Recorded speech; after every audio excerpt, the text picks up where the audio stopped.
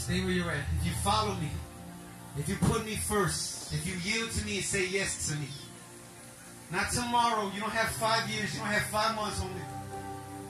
But if today you say, Brother Bryan, I want to be connected to the vine. I come to these shows. I wear Christian shirts. I don't smoke. I don't thug no more. I don't even go to church. Or maybe you are struggling with these things. But you're saying, I want to be connected. And I want to bear fruit in my life. I want to have a real relationship. If that's you and you want Jesus to hook you up, I want you to stand up. I want you to stand up in faith.